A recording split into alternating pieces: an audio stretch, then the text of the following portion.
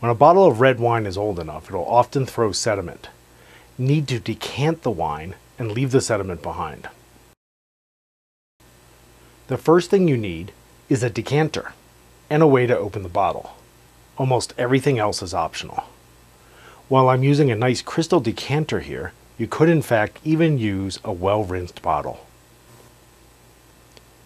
The main tool used in decanting is a silver funnel and a matching screen.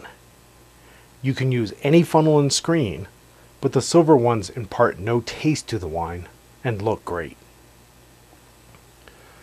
Traditionally, you use a candle to help you decant, but in this modern era, I prefer to use a small flashlight held between my fingers. Hold the bottle by the neck with the flashlight pointing up.